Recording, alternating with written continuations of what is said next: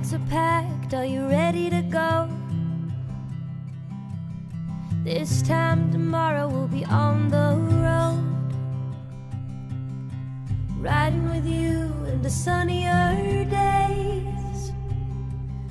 I wouldn't want it any other way.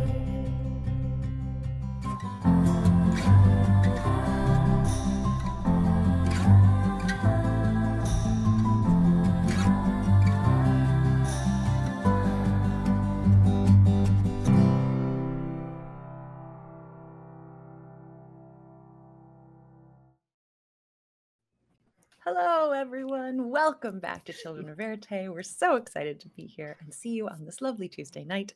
Let's jump on over to Adam for the sponsors. All right, let's jump in. And I'm going to go ahead, and share that we have a couple of folks that are a little under the weather or a lot under the weather today. Yes. So, there may be some muting and, coughing into microphones and everything. We're doing it live. It's going to be A-okay. First of all, thank you, Idle Champions of the Forgotten Realms, for your continued support. You can grab an Electrum chest code on the overlay or bouncing around in chat. Thanks so much for all of the assistance throughout this entire campaign for Children of Éarte. Die Hard Dice, who has gifted our cast. We've got a new list that we're starting off. Ooh. And I keep getting these from folks and I really appreciate that. Amazing. But I have to admit, there isn't really a participation award for sending in the list, and Tall Halfling keeps just really bringing it here. So I'm just saying, I'm going with Tall Halfling again here. So everybody can up their game a little bit on the list submissions, challenge accepted out there. But anyway, so they have gifted our cast with Armstrong's Amazing Adjudicators. Ooh. So it looks like we are going with surnames now. Character surnames now. Ooh, there we go. That's a high bar. It is. All right. So you can use the code Éarte to get 10% off, and we are going to give away a $20 promo code for Die Hard Dice. Pay attention to the prompts in chat for that. And finally, tonight, you'll hear the dulcet tones of Sirenscape because epic games need epic sound. And then I have one other announcement, a pretty cool thing that, Children of Éarte has been nominated in 4 different categories for the New Jersey Web Fest. So the New Jersey Web Fest, and we have been nominated as Best Overlay Design, Best Game Master. That's I don't know which direction she is. We also have Best Player Character Performance for Lauren Urban. Yay! So way to go, Lauren. Excellent, awesome. And then finally, we are nominated for Outstanding Actual Play. So that's the big Actual Play award. Okay. So thanks for the nomination. We really truly are honored to be nominated for the New Jersey Web Fest and those actual play categories. Really cool thing that they're doing. And so check all that out. And I'm sure that they will, televise or watch the, have some kind of posting of the awards when that comes out pretty soon here. So congratulations on everyone who's nominated there, and looking forward to everything that's happening there. I am Adam Bradford. I am the CBO at Demiplane, and tonight I am playing Silas Sorrell, your dimensionally displaced magical superfan. Hang in there, everybody. I am Alicia Marie. You can find me on socials at Alicia Marie Body. I'm a costume artist and RPG performer. And like I said last time, con season is officially over for me, but I'm about to face a much, more ominous B-bag with Halloween season. So if you tune into my socials, you get to see that tonight with these lovely people who are hanging in there. I am playing Fairuza Armstrong, attorney at law, who is considering a side career as a DM for V&V. Alicia, I feel like you need to create additional monsters called Halloween season and con season. And give them very special Spirit of Halloween, Spirit of yeah. That's the dungeon you go through. That is. It can be your Eladrin. You could do an Eladrin. That's right. On that. That's 4 different Eladrins. You have con season, Halloween season, and then whichever other 2. And it could be like NPCs that are like, I gained or lost 15 pounds. And you already finished the costume. Oh no. Your quest is to find a sewing kit on the convention floor. Oh. Your quest is to fit everything you've made into your luggage. Right? Suitcase of holding. Yes, suitcase of holding. It's a puzzle. Hysterical. It's a good idea. A Amazing. packing puzzle. Oh no. Ideas. Watch out, because this is going to show up next time. We should beware. The DM is getting ideas. Hello, I am Jen Kretchmer. You can find me on socials at DreamWisp. I try and stream on Twitch as DreamWispJen. You can check out the stream I did with MCDM last week. We did a delightful stream for their new book, and it got very chaotic and ridiculous, and it was a ton of fun. You can watch Matt Colville's face as I circumvented 3 floors of an adventure with an awakened tree. Because you can get a ladder and a friend. All in one. So you can check that out on the MCDM YouTube if you would like. And I believe their Kickstarter ended yesterday, but you can always check out the goodies that they are creating, which are very cool. But tonight, I am playing your friendly neighborhood troublemaker, Maeve Morgan Flynn, who may have her internet stilted one more time by the heat, and hopefully next week there will be a solve. Those are the other monsters, the tech monsters that we right? always need to fight. The tech gremlins. Oh, it's the worst. It's the worst. Hi, everyone. I'm Lauren Urban. I'm the content manager over at Idle Champions of the Forgotten Realms. You can find me on the socials as Obo Lauren. The Velvet Lodge has come to an end, but now you can watch the entire thing on the Elder Eye Entertainment YouTube. I think you should go check it out because it's wonderful and amazing. And I try not to cry at the end, but I fail miserably. But tonight I am playing Neb, who is a Harengon Paladin who is... No, wait. Nope, not anymore. Sorry. Yes, thank you. I mean, you can keep acting like it if you want to.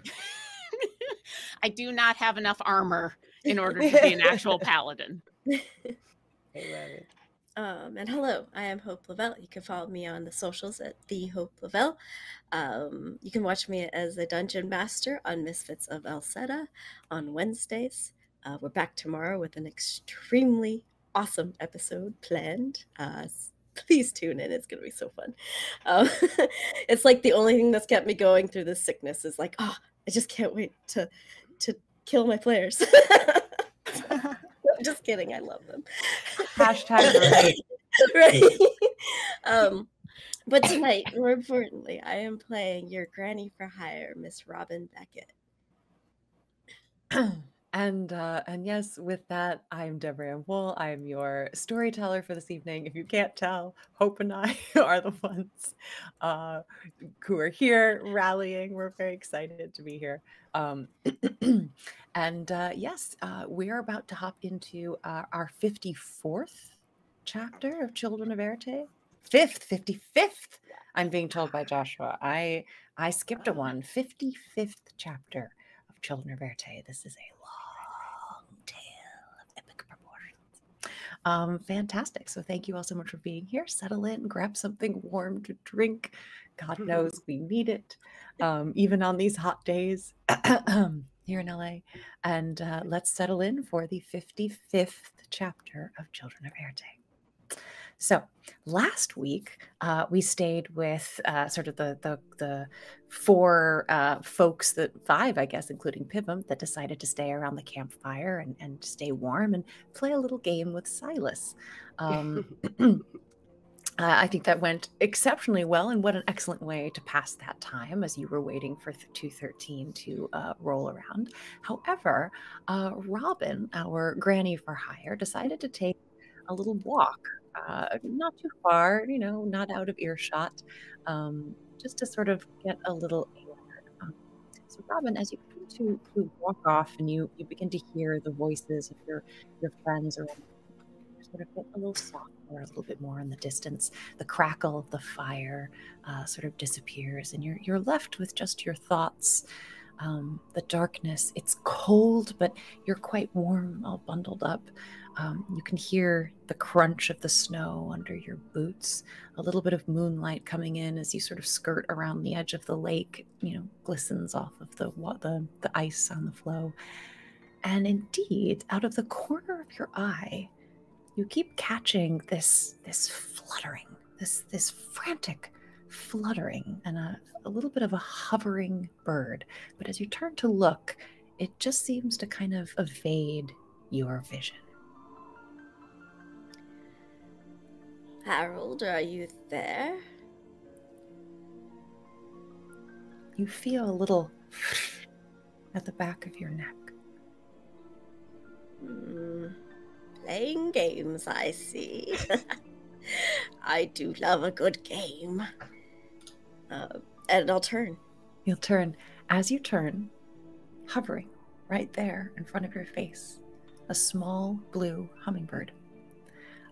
Very out of season, very out of place for this particular spot. As it just sort of hovers in front of you, darting a little right, little left, up, down, weaving through the air in front of your eyes. Robin will kind of lift up a finger, just in case the hummingbird wants to perch. It gently floats down, landing on your outstretched finger, and stops. You barely feel it. It is so small and light, but it stops flapping its wings, settles down, cocks its head a little bit as it looks at you. Well, for a moment there, I thought you were just an illusion, but I feel you. Which is, neither here nor there. I'd probably be talking to you either way, but if it is you, Harold, I need to tell you a secret. Something I haven't told the others. Hopefully they don't find out. I am terrified. I'm really scared.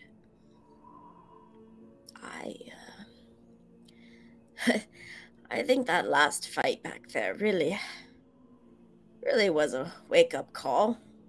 Each time I woke up. And she's like fidgeting with her ear, which doesn't quite sit right, and there's a hearing aid inside of it now, and she kind of turns it. And I know all of my adventures have had consequences. This feels different. Very different.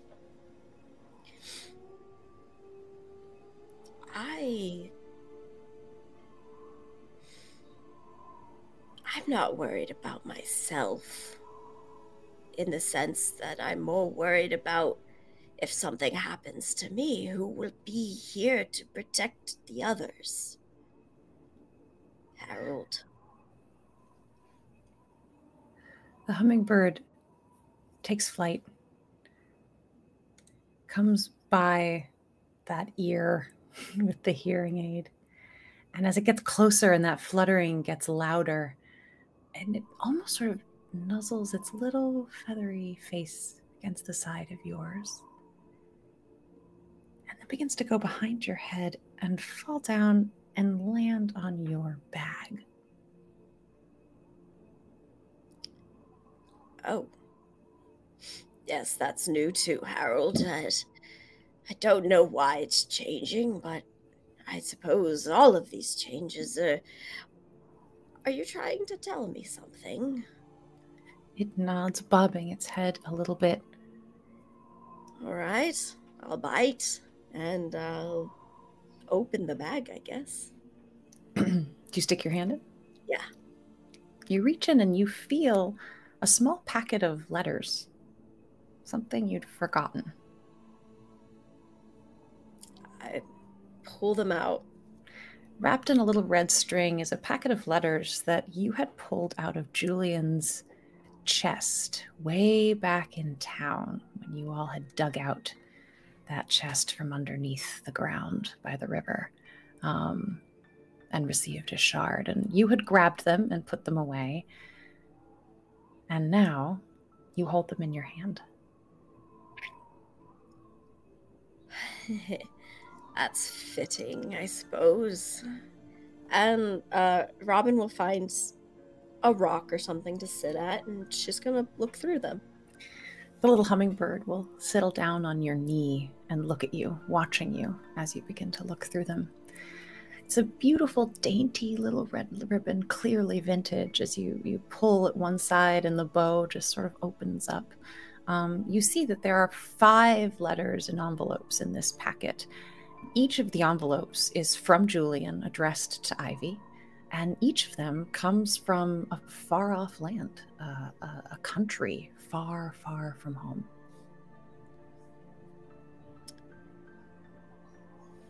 They are opened. And these, you said these are from Julian? They're from Julian to Ivy, but the postmarks are from countries far away. Well, it seems that Julian has had quite the adventures as well. Maybe we have more in common than I thought. And I'll pick one and just read it. Which one would you like to pick? It just randomly? Yeah. Okay, great. The first one is from China, postmarked from China. As you pull out a single sheaf of paper from inside and open it up, you are surprised to see a grocery list. In English. Milk, eggs, butter, flour, vegetables. Very mundane. Huh. Well, all right. I'll look for another one. Okay, you open the second letter in the packet. This one's from the United Kingdom. You take this out. This is 2 sheets of paper, and it's a recipe for brownies. Looks particularly delicious. Real chocolate.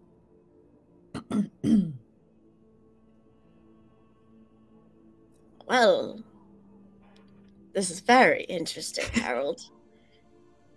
This either feels like a mystery or perhaps a puzzle of some sort. Maybe they communicated in secret code. This must mean something. Can't just be a grocery list. Ooh, this is getting interesting. I'll pull another one. The third one you open is postmarked from Peru. And it is a list of Christmas gifts. No names attached, but just, says Christmas gift list, and it has a bunch of different things. Scarf, book, Do these papers feel like they fit into these, like they went with... Oh yeah, perfectly. They're all creased, folded up so they fit just right. Harold, if this were me writing home to you on one of my many adventures, I kind of feel like if I could see myself doing something like this as a way of making it feel like I was home with you. Oh, Harold, you need to go to the grocery store. Here's the grocery list. Or perhaps, here's what we should get the shelter for Christmas. And the little bird flies excitedly, lands back down on you. This to me looks like true love. Not all those flowery words. And I'll open another. The fourth one is postmarked from Australia. And as you open the letter inside this one, it's a single sheet of paper. It's larger than the rest. It's been folded up to fit. But as you open it, your heart skips a beat. There's an abstract spiral doodle that's been done on this page that you instantly recognize. This was the kind of doodling that Harold did when his mind was on something else. The little bird settles on your knee, quiet, looking straight at you.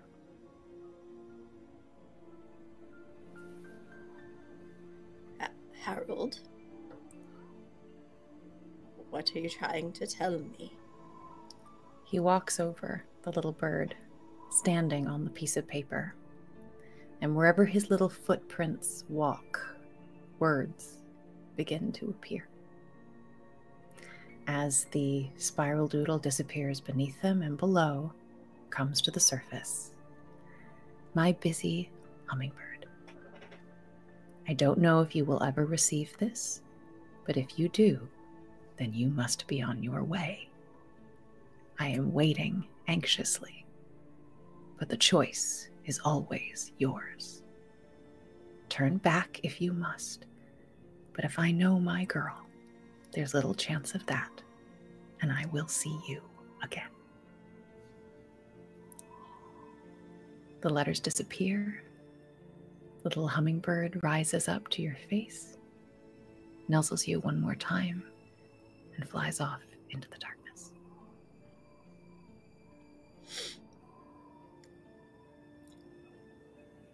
I'll never turn back.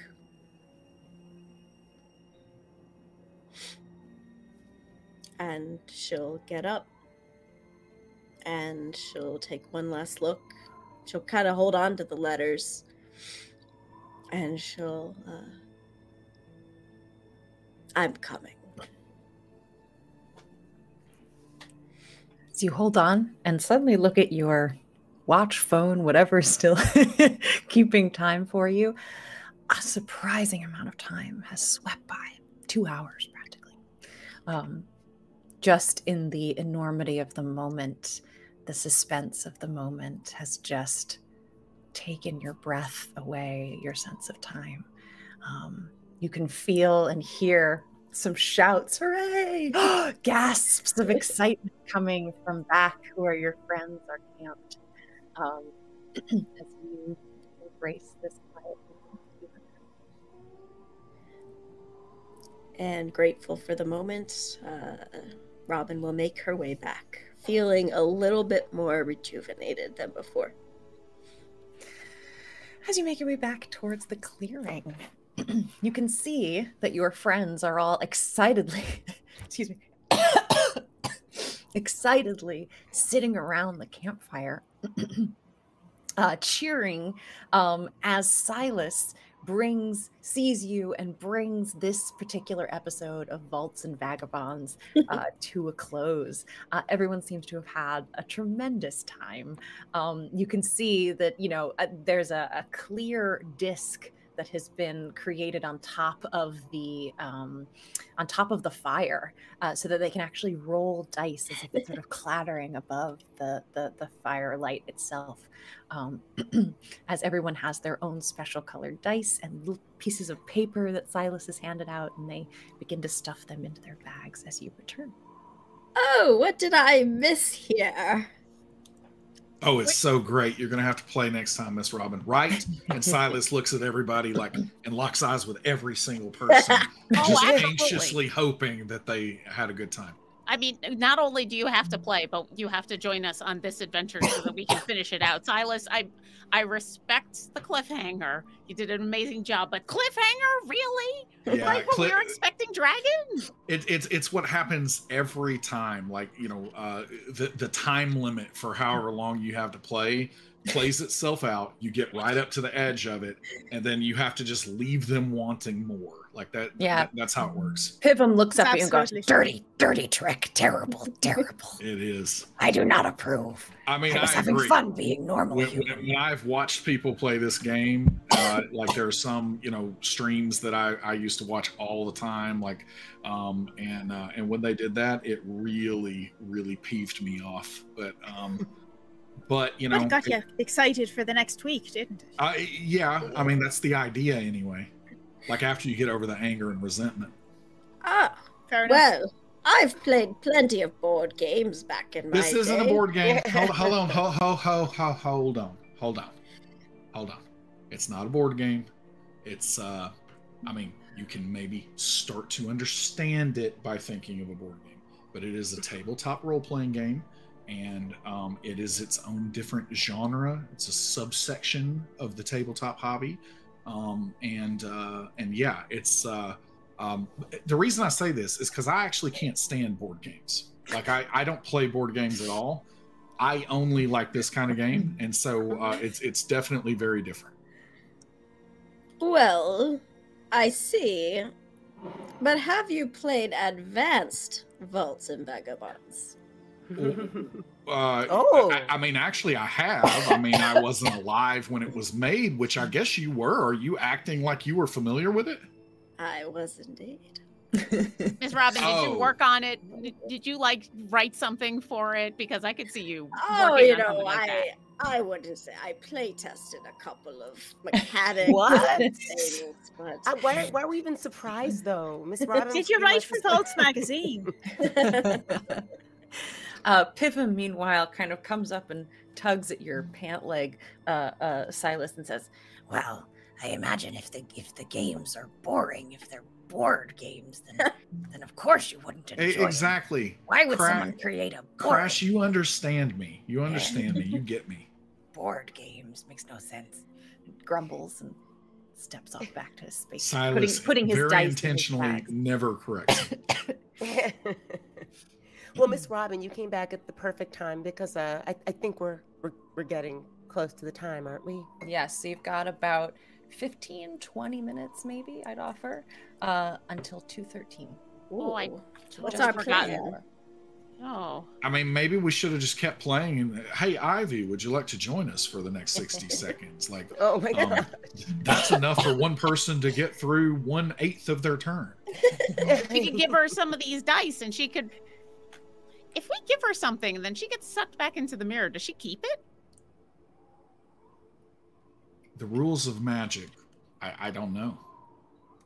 I mean, I've got something I want to give her after her little performance last night. Okay, all right. Well, I mean, we should talk about this. Yeah. Listen, we only have a minute. Let's assume that she's not going to bolt again. We could spend that minute being angry, or we could spend that minute trying to be productive. Or you can be both. Like, it's fine to be both. Yeah, but I'm talking about I'm like going to be very productive. it can. So angry I believe words, you, but Maeve. words that are productive towards a goal, which is what? I don't even know at this point. I mean, like, we need to get this last shard and then just hold it over their heads. We do. And be like, look, we will let you out if you acquiesce to all of our demands, Which are? which we need to come up with We demands. need to make but- a list. We need to make more lists. We need to be oh, prepared. God, So please no. we have. Can we, That's worth some board games. Our lists. the last time. I mean, I think. Do we care more about what Ivy has to say, or do we care about our bull friend this time? I don't believe anything we that were- Ivy has to say at this point. We were focusing on the bull friend. I mean, I don't believe the bull. Let's be clear. I don't know if I believe anybody that comes out of magical mirrors at this stage. Smart. And the only thing he wanted to talk about was finding Ivy, despite the fact that, he was off the train. But I'm not opposed to trying again when he appears. So, since we saw Ivy, we found out that we have some air creature that we're dealing with, correct? So that's something that's new. We've met our creepy lake lady at the lake. Didn't seem to provide us with a sword. Now, she provided us with something else, which was, ow. Let's not get that again. But I'm glad that you brought up air, because isn't the ruler of air the one that we don't know the name of? Correct. Maybe Ivy knows? His name is Michael Jordan. On our world, Silas. I think we've Very asked good. Ivy I just got about- that. Oh, Oh, missed just got opportunity. that. I mean, I hope you're right. If it's Michael Jordan, then we're going to have a lot better of a time talking with him, especially Silas. We'll just push Oh, you yeah. forward, and you'll know everything. It won't be creepy at all for MJ. Like, but no, obviously this world does not know his airness. It's some kind of other airness. And, I'm just kind of throwing out there that, air makes tornadoes, and tornadoes have completely destroyed entire, huge swaths of this forest. And so we might be closer to the air I don't know. Are these gods? Are we calling these gods? We call them rulers. Is that what we call them? Yeah. Okay, And rulers. as I said before, for all we know that Talron was going after the air ruler, Talron didn't specify which her. Do we know He was the air asking rulers for. are her? No, we don't know anything about But the we air do ruler. know that the swamp lady of swamps, lady Zola. of what? Yeah. So that is a lady, though, right? Mm-hmm. And so could have been Yeah, meaning Pivum goes, her Yeah, also. queen, I think it's a good Zola. point. We're assuming. I'm really good at Pivum today. Yeah. Yeah. 'Cause we're Right so- in the I'm wheelhouse. right in the wheelhouse for Pivum. Yeah. Yeah, Queen Zola.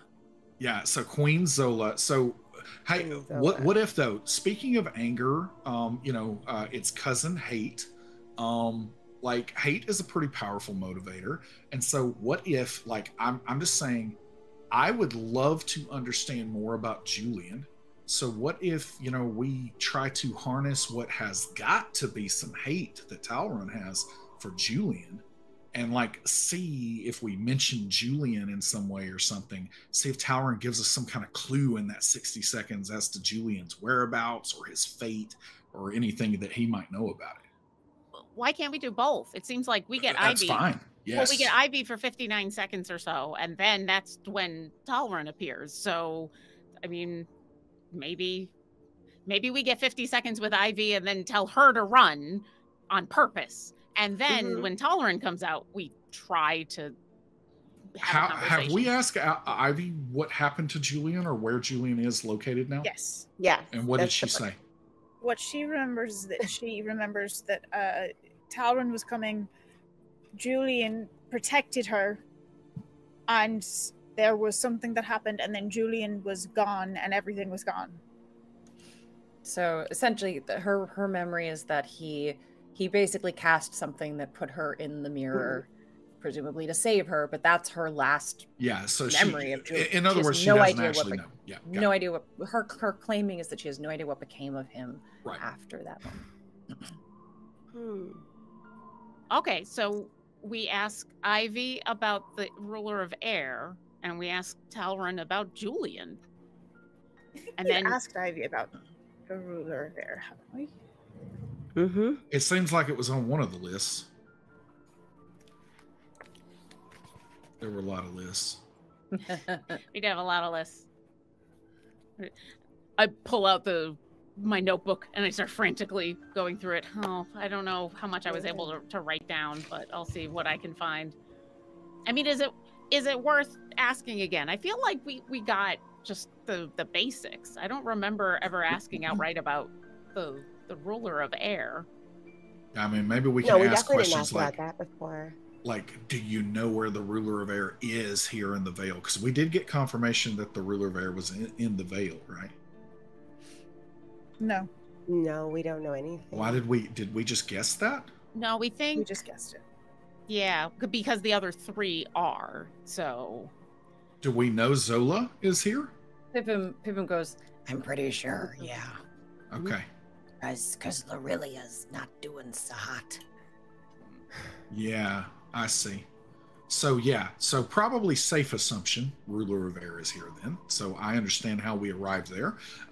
So if that's the case, then maybe Ivy, let me ask this. If we find the ruler of air, do we expect, I don't know, what do we expect? What do we expect to get out of that encounter? well, I feel like Zola and the ruler of air are going to have at least their own version of the story, right? Okay. If we're at all, whether we believe Ivy and Talron or not, they don't have the whole story. And so even if they can provide just a little, also if they're here and putting the mirror back together is going to have some of the consequences that all of you were talking about maybe it brings scribing magic, maybe it does other things. I suspect that they're going to want to know. So I think if we can talk with them, we can hopefully find out some information, maybe even an ally. I mean, Pivum, if we ran into Zola, do you think she's someone we could talk to? Oh boy. I mean, she wouldn't know me. I'm just, one of the many, but yeah, she'd know I was, one of her people for sure, and I could certainly try to do a parlay on account of the group here. But I don't know. I mean, she's supposedly a pretty fearsome lady. Crash, I don't know why, but tonight especially, oh yeah, you sound like Lizzie Kaplan, like doing a Pivum voice, and it is delicious. Like, it is wonderful. Fascinating. Okay. Yeah. Okay. I'll tell you about her at some point. So. With all that practicing being a regular human, after all the working on those voices, then it kind of leaves you a little. Yeah. I think you've done great. Yes. Thanks. Okay. Yeah. So Well, we we're ask assuming- about air and earth. Yes. I mean, we're assuming that Talon even wants to talk to us. Yeah, Talron's not going to want to talk. Like, hey, are we feeling like a little itchy? Like, do we think we can like try to throw down if we do coordinated with Talron here? That's actually a really good question. Is everybody feeling good after? I mean, I'm saying not fighting is not the first option. I'm saying, like, do we stand our ground when Talron is there, or do we run away very scared like we have every other time? Like, it's fine if we do that. I'm just asking, at what point do we think that we're ready to stand our ground? When we're not dying, or we're not seriously hurt. Of course, that's the goal. We don't want to die. I think tonight is probably the wrong night to get into a fight, but I think we could at least try to stand our ground and talk. If last night was any indication, there is a chance of talking with him. He did talk with us, even if he was stubborn about the subject matter. So, and we now know that they are going to get sucked back into the mirror no matter what. So that's at least a little. Did we were wondering if there was a way that if something happened or the mirror moved, if that would change what happened to them. Is tonight the night we try that? What if we put the mirror in water? Like, or across in water. Fire. Oh. Well, Talron will probably like that, but I think we're afraid to well, I don't know if the mirror can be destroyed. We really don't know. I don't think we're trying to destroy the mirror. It's just to see if they are going to be pulled back into it, no matter where we put it, and if that could change where they go. I'm all for putting it in water, burying it in the ground, that kind of thing, but we can't use that lake because that lake is already filled with people that don't want to talk with again. So we'd have to, I mean, like, for science though, what if we put the mirror like behind a big tree or something and they get sucked back in? Are they just going to destroy the tree in front of it? I wonder. Are they going to teleport through the tree? Well, I'm just very curious. Last night when I seem to remember that we'd propped the mirror up against a tree because we'd all moved back away from it. Did either Ivy or Talron leave any sign that they had been there? Hoof prints, fire. So no, as you remember from previous experiences with them, any sort of mark that they leave on the outside world, once those sort of 2 minutes are up, it disappears, goes back to as it was. Now, what you experienced was seeing Ivy's face in the mirror, her standing then in front of it as she then ran past you. The smoke in Talron definitely came from behind the mirror, but it sort of emanated out, and when it got pulled back in, it just got sucked in around the back. Space not sort of seeming to have much effect on I mean, it was up against a wall previously. What I'm wondering if well, I guess if it was up against a wall, that would kind of negate the idea that if you knocked it flat, it might change. Yeah, I mean, I think we're dealing with magic, and they're just going to end up back in there until we find the last shard. And so I think that we need to, like, obviously live through this 120 seconds or however long it is. And then we need to get on finding the shard. And then we need to really be thinking about what we're going to do with that last shard, because, you know, something tells me that just coming in and letting it, you know, like magnetic, like suck in there and like, you know, make the mirror whole is probably not our best move. And you have still not inserted the shard that you got, excuse me, most recently, right? Oh, I thought we I thought we I had. thought we Had did. you? Okay, Yeah. then great. So you've put everything in that you have found. Okay. We did discover that Miss Robin cannot just understand them, but speak to Talron, correct? Yes, Robin can So- understand. Robin just understands the language somehow that this crazy bull beast is speaking. And can speak it back Yes. as well. I'm sure you've had a lot of experience over your lifetime with bull-headed men. So Robin, have you ever been a negotiator in your life? You should have been. That would be good. Well, I think everyone has their limit. I mean, Well, just from my what- experience in a courtroom, you can get anyone to talk. So Talron has a limit that we can somehow get him to. Swear to me. Well, what I'm just saying is that most of us can't understand, much less speak to Talron. But Miss Robin can, so she's going to have to be our voice here. So get up in the tree, Miss Robin. We will make sure that he comes out there. You grab him by his legs and hang him upside down. What is this? What does he sound like when he what does he sound like, Miss Robin? Like, is Like he- your worst nightmare. Oh. It does sound like, you know, Metallica played backwards or something. My God. Oh, I was going to say like, you know, 6 hours of a board game, but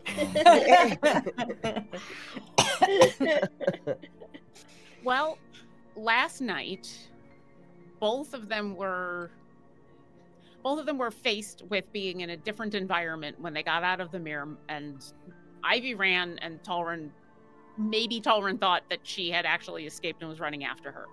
Now that we're all aware of what's going on, and they're not going to be as surprised tonight, maybe tonight is we get a chance to talk with either or both of them a little bit more. I think it's worth a try. I agree. Let's just wait to talk to them. Let's Yeah. improvise. Hey, we just spent like 2 hours improvising when we were playing V&V. I mean, I think that it's something that everybody is like pretty proficient in at this point. Yep. May I grab Miss Robin for a second? And I found this after the scary lady. When I was looking at her, I was wondering if you knew anything about it. She pulls And it I'm up. gonna pull It's up it's a sort of heart-shaped red gem with a simple sort of gold surrounding and a simple sort of chain. It's got a little bit of ashy remains stuck in it. Oh, right. Well, I have dabbled in beading hobbies, you know, in my time. Let me take some time to look at this. And Robin will sit down for about 10 minutes and just kind of Oh, just enough time, maybe. yeah. Oh, yeah. Very interesting. Let's go ahead and do Maybe that. it can help us for what we're doing, or it can be something we throw far, far away, or give as a gift to. All right. So, with this item, we'll say 10 minutes goes by. You all are going to improvise. So it sounds like you're just, if there's anything you want to do to ready your environment before this happens, like where do you want to place the mirror? How do you want to ready the environment? As soon as you're set, we'll say that Robin is done with her perception of this item. And we'll give that information, and you'll have about 30 seconds before this all goes down. The forest that we're in are the trees really close together? Is it like a thick wood? Is it like Battle of Indoor speeder bike density, or is it looser or tighter than that? Okay. Speeder bike density. Okay. But but you can find clearings, like this little space that you were, playing your V&V game in is a little bit more open, right? But it's a fairly dense part of the wood here. Can I suggest that we set up the mirror in a spot in where we're all going to have the option of cover of a tree in case Talrin decides that instead of talking with his mouth, he'd like to talk with his horns. Because I don't know about any of you, but I can't outrun him. I don't think any of us can outrun him. So maybe having something to duck behind is a better option. I'm with you there. What do we think would happen? I'm just really curious at this point. If, say somebody were to fly up into the air and then telekinetically suspend the mirror very high in the air when 215 came, what do we think would happen at that point? I'd like to find out. I was going to say, you want to kite him? I'm just saying, like, I can go high, still where everybody can see us. And then, I can hold it 60-ish feet away from me and suspend it in the air. Like, do we think they will jump out? Will they land on the ground and be okay? Like, I don't know what would happen. I don't know either, but can you do that after Ivy gets out? Because yes, Ivy comes out, we can try to talk to her, and then while we're trying to talk to her, you make the mirror go real high and make Talrin have to stop and think for a moment when he comes out. see what happens. I mean, absolutely. I am very on board with that. Cool. And we'll be ready in case he really doesn't like your little idea.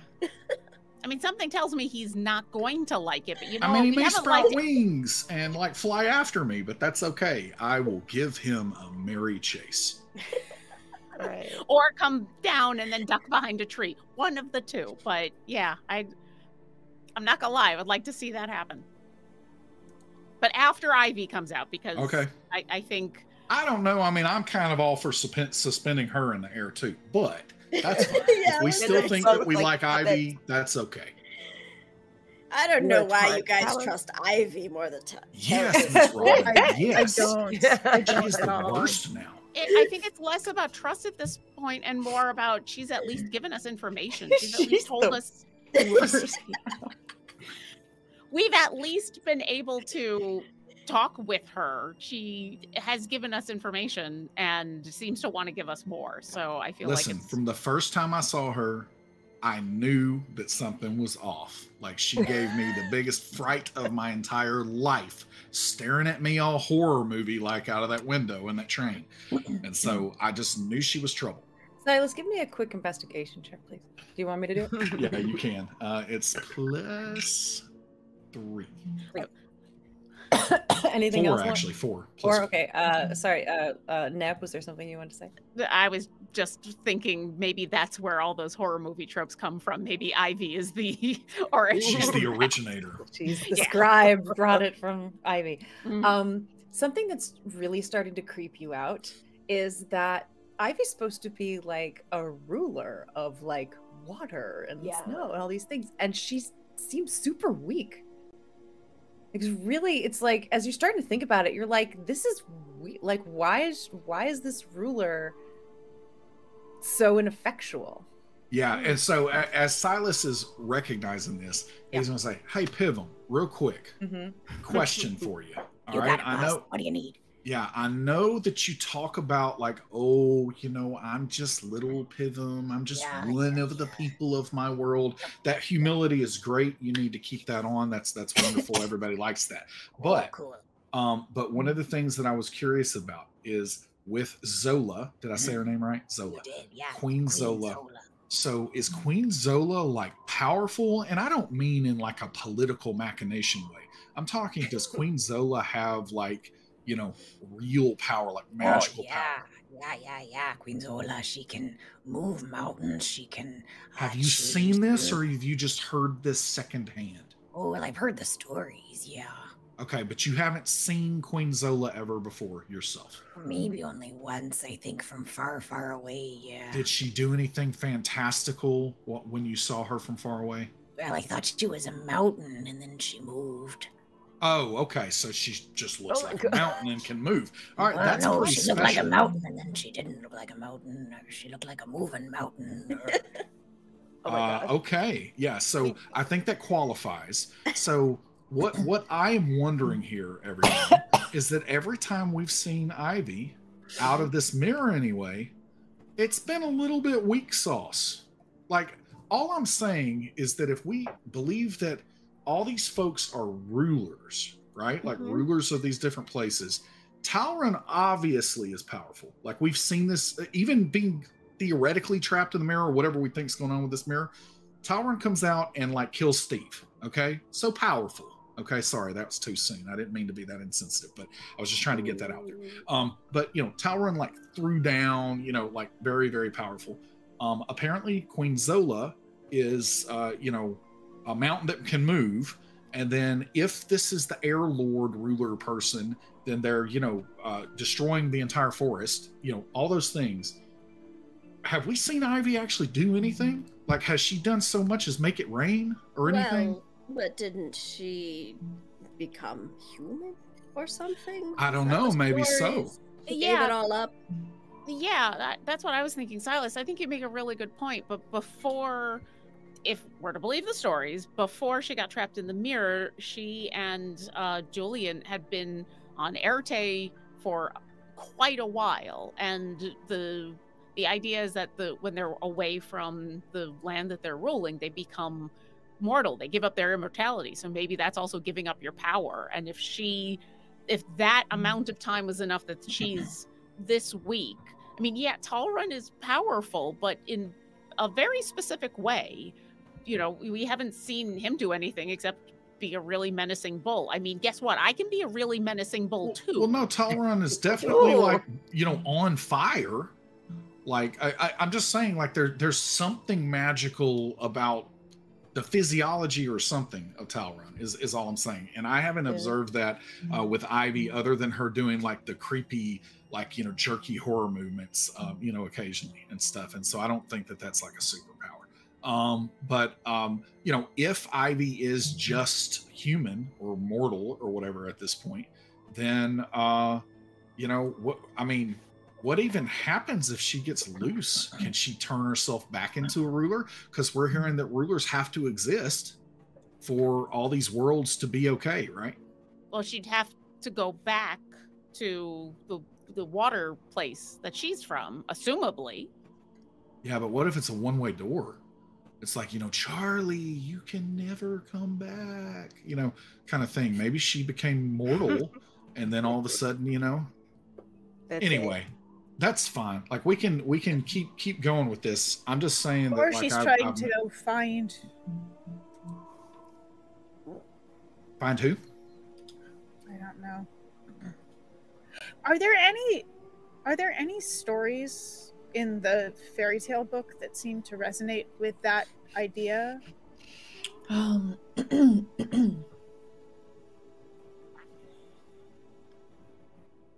Sorry to put you on this. No, give me an investigation check. Okay. Yeah. Can I help with that? Since Sure. The book that we have, we already know that my great-grandfather was kind of connected Absolutely. Let's do what's your history bonus? +6. +6? All right, let's go ahead and add that. Let's do it. Okay. That's a strong offer. 24? 24. Okay.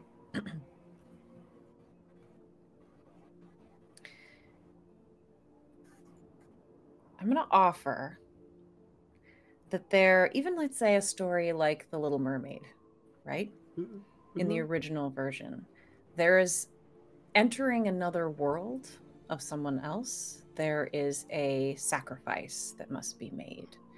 That it's not necessarily more powerful or less powerful. They are just different powers. We view one as magical because it is not of us. But you cannot have both, right? She cannot live both underwater and on the land. She has to choose, and she will sacrifice in either way. And so as you read through that, you find some resonance that potentially a story like Ivy's has to do with giving up one kind of power for another.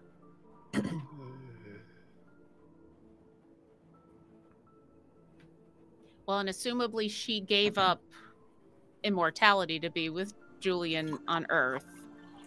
And then eventually... He must be really special. Well... We should try to find him. I think that's an excellent idea. Unfortunately, I don't know where to start. But then they decided they needed to come back, and Tolrin was always waiting for them. So I wonder...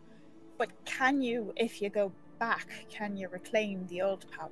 Well, possibly, because it may just be, it may just be finding the, the little thing that Ursula was hiding away. It could be like a thing that is containing the power, like a soul jar, or something it's like sucking her beautiful voice into, I don't know, was it like a conch shell or something? It was a necklace that Ursula wore. There you go. So we may be after like a necklace on Ursula's neck, and then we got to get that off, and then we can give Ivy back her. I don't know about the timing of this, Speaking but of Neb necklaces. immediately looks over at where Robin is We look laying at around Robin with that necklace, As the clock ticks towards 12:13, around 2:10, Robin, you get a really clear image, a gut feeling of what this item is.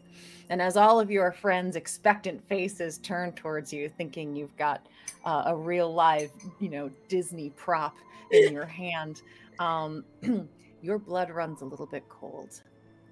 So, this amulet allows an attuned wearer to survive without food, drink, or air forever. But it is terribly cursed. The attuned wearer will instantly become obsessed with treasure, spending every waking moment searching for things shiny or valuable or reflective or magical. The amulet will also give them a second sense to find these items. It's treasure find? It's like literal video game stats treasure find stuff? Where did we find this thing again? I can't remember. It was inside the scary lady. Oh. So she is Like potentially inside her? like inside her. Like inside her incorporeal body or whatever. Because right? there wasn't much left of it. It Oh, yeah, probably that's true. fell through her rib cage decades ago. Yeah. Okay. So she is potentially, as you are looking at this Robin and getting a sense of it, you were like, she is potentially an example of what happens to someone. My precious. who wears Oh. Talk about giving up something in order to get something. It's man, but think about it. Wouldn't have to eat or drink, live. Would you say live forever? Basically, there's, I mean, you could be murdered, Right. obviously, Right. but there is no, there is Something no, that powerful doesn't protect against murder? I mean, does come not on. protect against murder. Also, So- if what you're giving up is part of your life in order to spend your life looking for more stuff, what kind of life are you leading? Yeah, what kind of existence is that? Yeah. Right, but think about all the adventure it is to be a treasure hunter. As she holds it in her hand and just feels it sort of warm to her touch. Think you could live forever. Hey, know Miss how Robin, many adventures. Miss Robin, can I see that necklace? I don't know. Bilbo Baggins! I'm trying to help you, not rob you. I mean, if you end up looking like the scary lady and acting like the scary lady, is that worth it? I'm not going to do anything. I'm just gonna hold on to it. That's all. Uh-oh. I mean, I trust you. I'm not saying that we need to like. It's not a matter rid of of it. trust. It's a matter of you can't control it. Well, we don't know that part. She didn't say that part. She just said it was cursed. I mean, She did say it. You become obsessed with finding treasure at the expense of all else. But that could be useful in some At the ways. expense of all else. You know what Well- it's like to have a true obsession? Yes. Well, had that. Actually, I did, yeah. You know what? I have. I found one. Have you out while ever I'm been here. hyper focused? It's not fun. Yeah, and I'm hyper focused on the stars and the moon and the fact that this is not a conversation that we can have right now. Time begins Luckily, to we tick. don't have time for anyone to attune to it right now, so let's put it away, far, far away, and we'll deal with it later.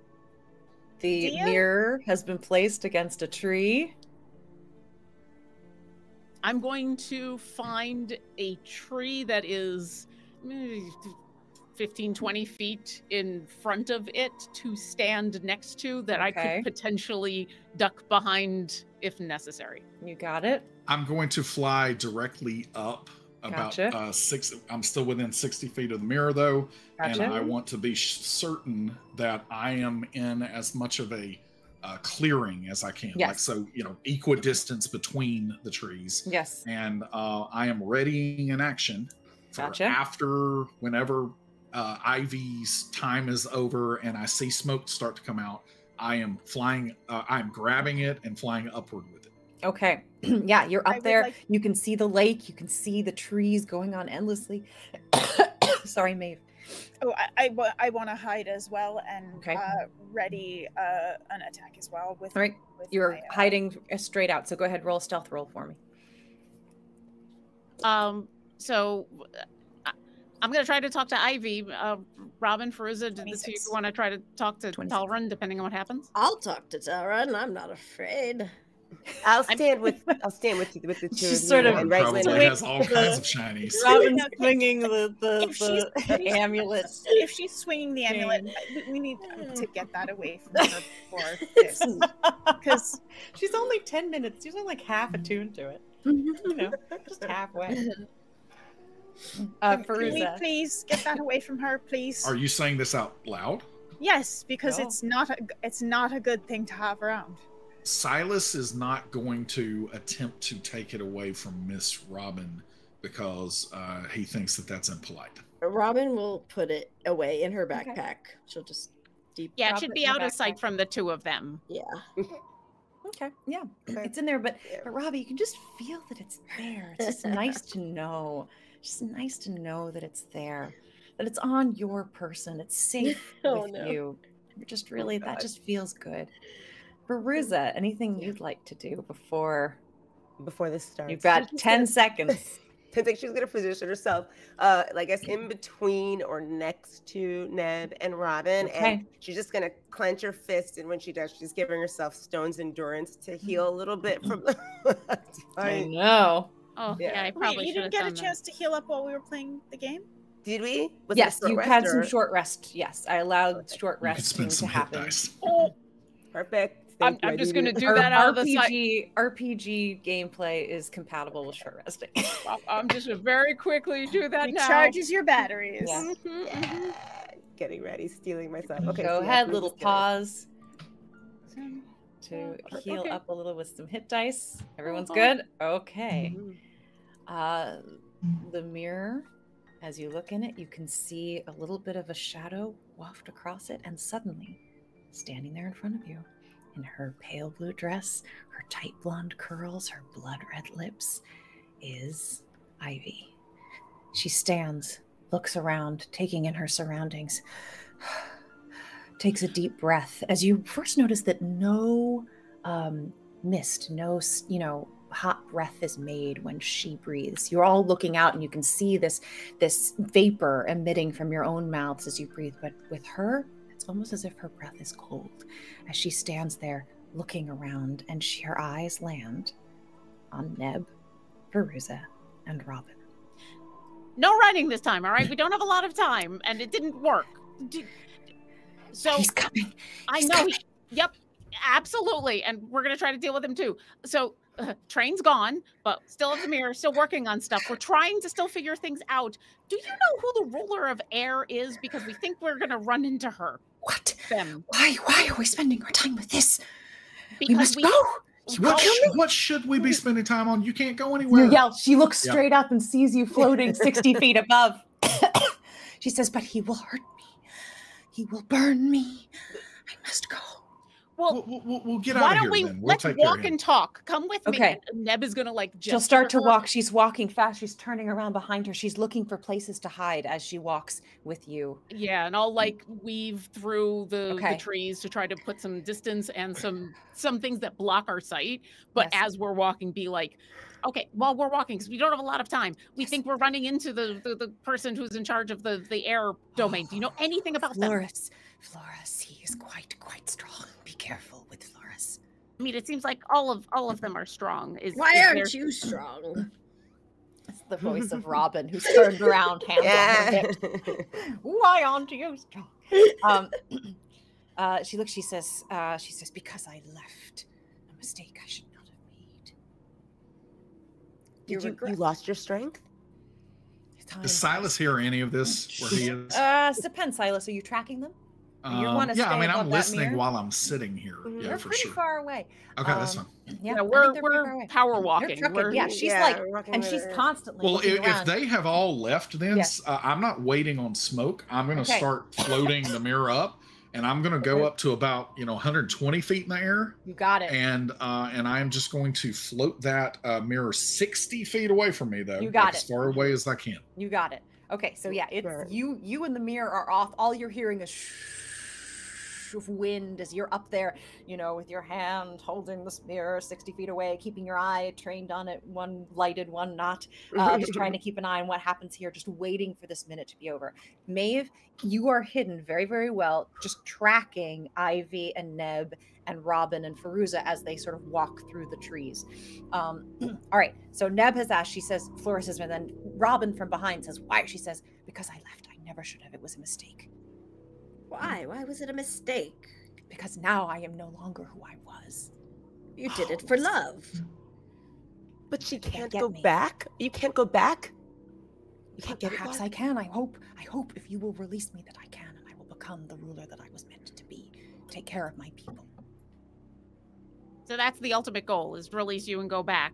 Yes. What I happens? want this war to be over. I want this to be done. War? Is there like active war going on, or Between is the this? rulers. Oh, that's right. For the strength, for the person to rule all. Yes. But there's. for complete dominion over all of the Mhm. worlds. So you're here, and Tolerance here, and we think Florence is here, and there's like a Floris. chance that Zola is here. All the rulers are here. Yes, in the Vale, trying to find their way into Éarte. I was able to do it, but I know now that was wrong. Well, then just Oh. tell them so they don't do what you did. They will not listen to me. They want me dead. But you But can they let can- them go, because then they'll lose their power, and then you'll win. Or they will make the wrong decisions and they will choose dominion over all of the worlds, Éarte, the Vale, and all four of the Everything. worlds. This would not be a good thing. You must trust me.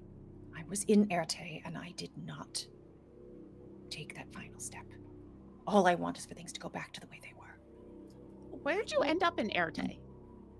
How long were you there? She says, time so long ago.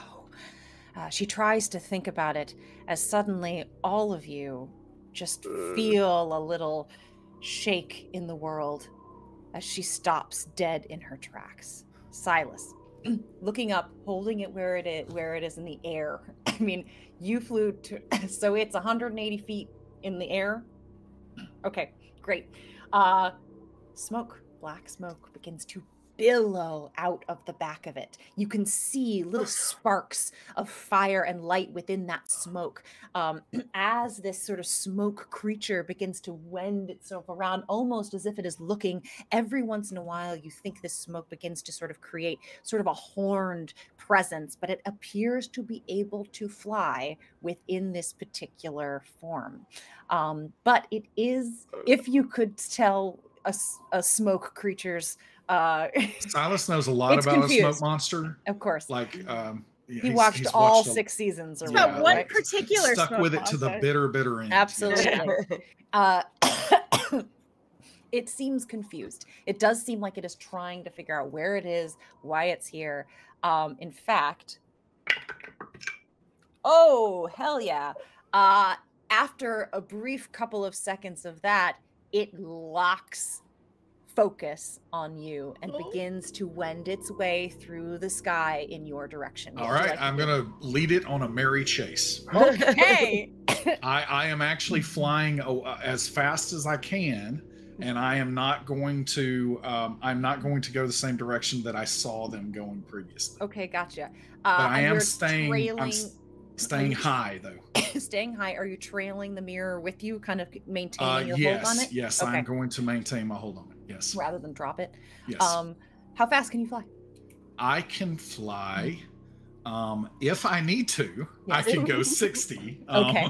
But I typically would be 30. So I'm certainly looking like, so I don't have to face forward. So I'm actually flying like Peter Pan, like backwards, like looking. And I'm glancing over my shoulder occasionally to make sure that I'm not hitting a tree. Gotcha. But I'm keeping my eyes locked on it, and I am going to, if it starts getting close to me, then I will start taking bonus actions to go faster. Quickly start to take those bonus actions, because boy, does it rocket up on you. Okay. However, once you start taking those bonus actions, you are able to keep just an arm's length out of its distance as you begin to try to serpentine and try to confuse it and go up and down and darting around, just trying to stay out of it. As I'm doing this, I'm just saying, hey, listen, I don't know if you can understand me or not, but listen, this is pointless. I don't think you're going to catch me this time. You're going to get sucked back in the mirror. We're trying to help you. Seriously, we're just trying to help you. I'll help you find Ivy if that's what you really want. We just want to know what the hell is going on in this place. Can you help us? Okay, I don't understand you. Like, can you understand me? Can you do this if you understand me? It does not do that. It does not, unless you want to make a persuasion roll. Yeah. No, at some point, as we're doing this, then I am going to, I assume he's close enough within 30 feet as we're doing this. I am not with my bonus action because I am using it. Oh, yes, you are. But I am going to make sure that I use detect thoughts and try to detect, again, surface thoughts at first. I just want to see, is this like kill this, irritating pixie dust guy, or, does he have something else on his mind? Fantastic. We'll come right back to that. Let's go back down. Ivy, upon hearing that voice up in the sky, and the rest of you have heard it as well, it is booming. Robin, your understanding of it is that it is again asking for her, asking also for him. Where is he? Where is she? Tell me where. A lot of, threat, or else there is some, kill this annoyance thing in there as well that you're getting. Ivy immediately sort of drops to her knees, almost as if she's trying to hide, but she glows like a ghost, like something, kind of has that. It's very difficult for her to kind of hide. Luckily, there is this tree cover that seems to be doing that for her. So you have a couple of more seconds with her. If there's anything else you'd like to do. Seeing Robin, are you reacting to hearing Talrin at all? I think she would be trying to keep, like, she's listening, but keeping it calm. Okay. She's not going to relay it. And Fairuza and Maeve, you as well. Yeah. Fairuza's watching, keeping her eye on Silas, but she's like, Silas is moving too fast. Yeah. Like if she had to throw something. They're also just dark against a dark sky, At a certain point, it's just like stars are blinking in and out of existence, trying to follow the darkness of Silas and the dark smoke in the sky. Almost impossible. So yes, I haven't really had many opportunities to see Ivy from the other side. I'm wondering if from being able to now see sort of Ivy in 3 dimensions, there are things that I am picking up on that I have not been able to notice about her before. Investigation that might check. be telling. Yeah, investigation check, please. Investigation. Does she have gills? Wait. Is Ivy, she's ghostly. She's not solid, right? She's ghostly. She's not solid. At this point, she looks pretty solid. Interesting. Okay. 21. A 21. Okay. Her clothing is very authentic. as you're looking at it now, it looks very expensive. Like the kind of thing you'd see in a museum. This does not look like a costume piece. It looks, you know, really good. She does appear to be three-dimensional. You can't see through her. She's not transparent. I don't know if there's anything specifically having to do with her back. I also, because I saw her around the side as well. Yes. Jewelry, rings, Yeah. anything that would footprints, anything like that, shoes, Yep. just anything I might not have noticed when we were only seeing her. Sure. So she has quite a bit of jewelry on. She's got teardrop earrings. She's got quite an elaborate sort of droopy diamond necklace and lots of different little pieces. She's got rings on her fingers. A very delicate a wedding ring? No. Not an actual wedding ring. Nothing on that left hand. No actual wedding band. But lots of other rings, mostly with stones on them. Lots of sort of clear white gemstones.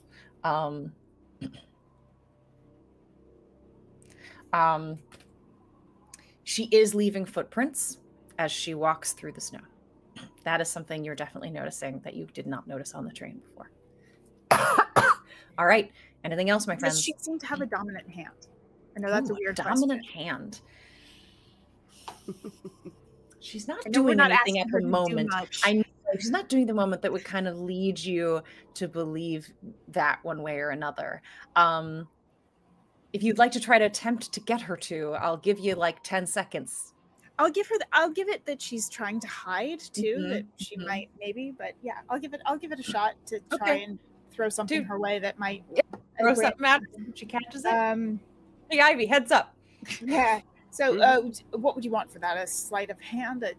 Yeah, we'll go. I mean, you just have to do it. I mean, I don't know. Oh, if I just okay. You're just gonna throw something at her like a stick? Yeah, just okay, great. Enough to get her to. I don't know. Maeve jumps out of hiding and throws a stick at Ivy. Fantastic. Let me see what her reaction does. Oh, I rolled a 1, so I can't tell if that means that Ivy fails or if I just give you the best result out of that. So I'm going to give you the best result. She reaches up and grabs it with her right hand. Okay.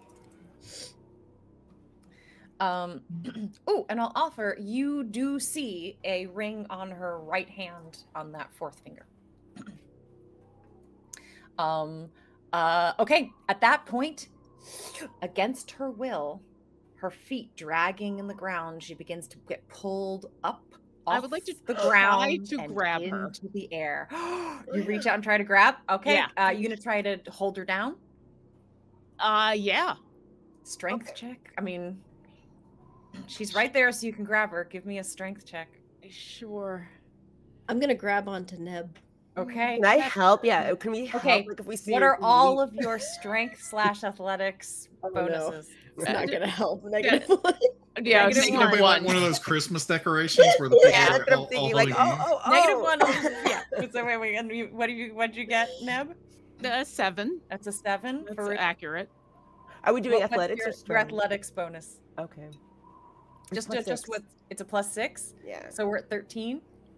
Yeah. Possibly 12, thanks to Robin. Fantastic. You grab onto her. Immediately, Neb, you are pulled off your feet. Like a little boy with a balloon. You are just like being pulled up into the sky. Robin grabs onto you and loses her footing too, beginning to come up. Fairuza grabs the two of you. And you can, Fairuza, feel that you are also beginning to be pulled up off your feet as she is sucked into the air, gathering speed faster and faster. Let's go, Neb. Is there anything else that you could tell us? Serious? Yeah. She looks down at you as she is being pulled upward, and you're keeping your eyes locked on hers, and she simply looks at you and says, "Release me, or the fate of more than just yourselves." What's a better way to say this? It is more than just your fates at stake. Do you let go? There'll be like a beat, Yes. and then I'll let go. Yeah. Okay. As you let go, falling back to the earth, Robin, Fairuza, everyone. And we're going to take a little bit of damage on this unless you have a reaction, because she was getting sucked up there pretty fast. As she disappears into the sky, Silas, your detect, we'll come back to you guys as you're falling down. Silas, your detect thoughts, surface thoughts do seem to be everything that go ahead. I was just going to say, like, I don't know how many rounds this is happening in, but ultimately within this, Silas, when it becomes very clear after that initial sensing, he starts talking, Silas can't understand. Silas is going to, he's going to maintain concentration on detect thoughts, but with his normal action, he is going to start using minor illusion to literally like put pieces like out in front of him. So like as Talron should be able to see it very clearly. Okay. Essentially what looks like parchment unfolding and almost like hieroglyphs that are, you know, a fox cowled person with a flowing cape, looking majestic, super majestic, but then shaking hands with a depiction of Talron. Okay. And then the hieroglyphs are going to start moving with additional, you know, castings of this over a few seconds here. That is going to be, that is basically going to show like symbols, and they just happen to look like Avatar: The Last Airbender symbols, because that's just what he thinks of when he thinks elements. But he's like got symbols that like throw up on the hieroglyphs, and then he shows the fox cowled superhero like you know, grabbing them all and handing them to Talron. And I just want to see what his reaction and what his thoughts are when I do that. So previous to this, the thoughts had been what Robin had heard. Where is he? Where is she? I have to find them. Why are you in my way? I will swat you like a bug, things like that. As you put this up in front of him, this little slideshow, shadow play, it does sort of come to a stop and watch it. As it kind of keeps you, you know, darting within its sights a little bit there. And then at the end of it, Silas is going to make sure that Talron and little depiction of Silas high five. Because that's universal. Yeah, everybody knows what that means. It stops.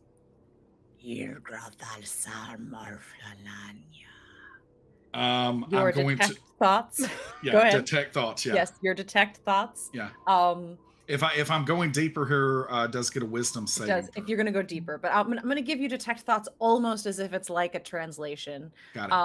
Of words. If you want to go deeper, let me know and we'll make the wisdom save. Yeah, no, as long as I can understand what his sentiment is, I'm fine. The sentiment of this is he's curious about you now.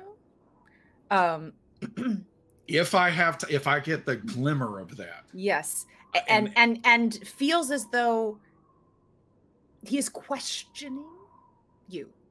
Got it. Perfect. So if there is any time at all left here to do one more hieroglyph slide, then the idea is there is a hieroglyphic rough shape of a mirror shard. Yes. There's a mirror. Yes. And then the hole there, and then I'm moving the mirror to it. Yes. And then I'm animating Talron bursting out like jazz hands almost. Jazz moves. And yeah, that's it. As you are focused on doing that, you don't feel malice necessarily, like aggression. I mean, that's constant, but you don't feel any like surge of that. However, it does move forward and closes that 5-10 foot gap that there was between you, bursting through that illusion, dispersing it to the side, and this enormous bull face that is probably 5 times your own head. Oh, wow. Stop. If I'd known he was that big, I wouldn't have done it. No, I'm just joking. Go ahead. Stops in front of you, and you would swear to God that it smiles. At which point, him too? He smiles. He's starting to be sucked? He begins to be sucked back towards the mirror as you look over and you see Ivy Okay, kind so of as Ivy Yes. is doing that, like if I see him start to get sucked Yes. off, then I'm going to basically like take the mirror Mhm. and like I'm trying to peg it and I'm like going to put the mirror under Ivy where hopefully she can just go into it like a basketball hoop, like as easy and gentle as possible. And then and then I am going to continue at that point. I think that he's getting, sucked off really fast, but like I'm going to continue to fly. And as I'm flying, like I'm going to try to fly as fast as I can and move the mirror to see how long how long it takes him to get sucked into the mirror. I see. Okay, so you're going to try to like pick up Ivy, make it gentle for Ivy, right? But then like try to see how long I can prolong his sucking. Yeah. You don't prolong it for very long. The suckage is faster than he can move, faster than you can move. So you prolong it a little bit, but he's getting pulled really fast. But as you do, you get this surface thought feeling of confidence, and one last sound emanates. Robin, you hear this right before he just gets sucked back up into that mirror and all sound stops, and you and Silas gets the feeling of him saying, "Do it."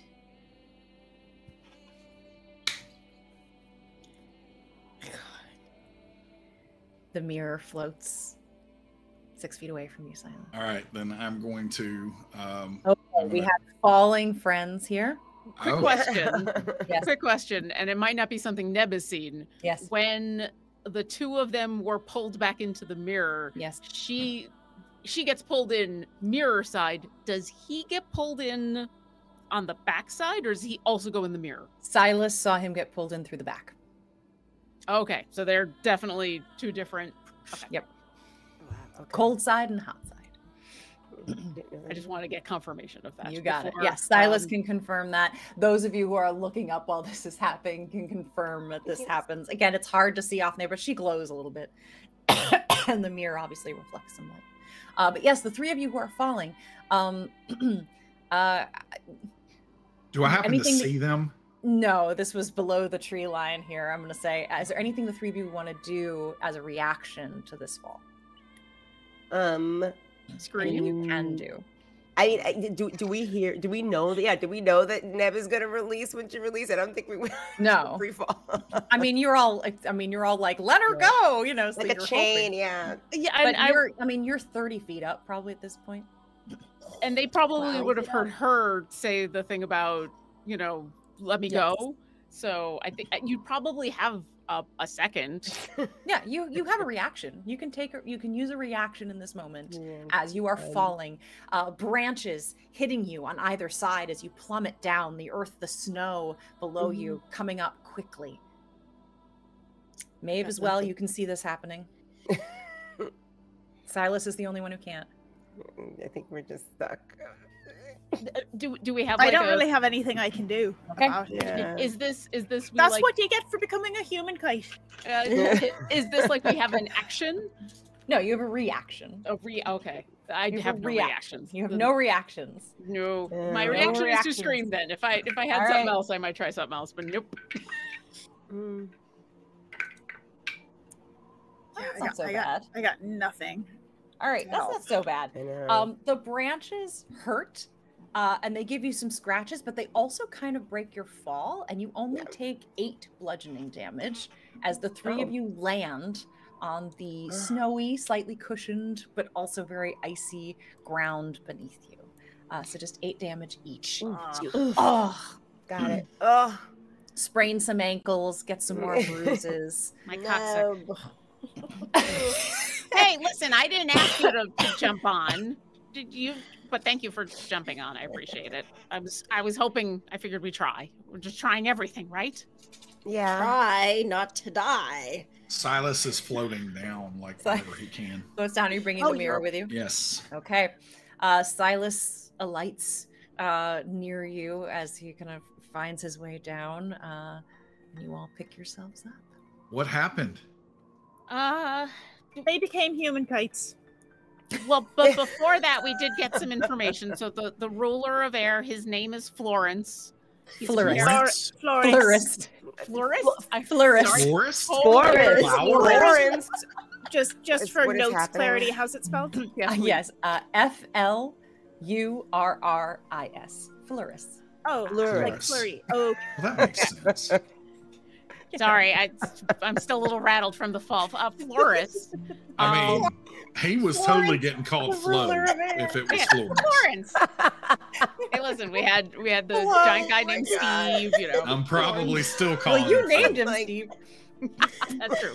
You know So, yeah, he's apparently, according to Ivy, very strong. They're all here, or at least she thinks they're all here. They're all at war with each other. She wants to go back. She said that the reason she doesn't have any power is because she spent too long in Éarte and she lost everything. And then when she decided to, in her words, do the right thing and go back, that's when she got trapped. So her flipping her fins, she don't get too far. Legs are required for jumping, dancing, strolling along. true. Not true. You can dance in a chair. Thank you very much. There you That go. is very true. That is very, very true. Yay. Also, You're this right. whole time I've just had the last unicorn going through my head between the bowl and the glowing and Yes. everything. So I'm in a very different, One of my different favorite story. movies, if you hadn't figured that out already. Such a good movie. But she is, so that does mean though that she did get Little Mermaided kind of Yeah. in some way. Did she feel like she can get her groove back, Stella style, or what? Well, she said that's what she wants. Did She she feel doesn't know. confident that? Oh, she doesn't know. That's She didn't great. know. She Oh, said she she That's didn't hoped. know. heartening. Yeah. Well, He said sarcastically. Silas, what were you doing? Because I heard. Yeah. What were you doing? Explain yourself. We had no I idea. tried to tell you that if it went bad, I was going to lead him on a merry chase, and a merry chase we had. Why would So- he say do it though? Do it, yes. So let me lay this out. Did you Instead tell of him you were a cappella? No.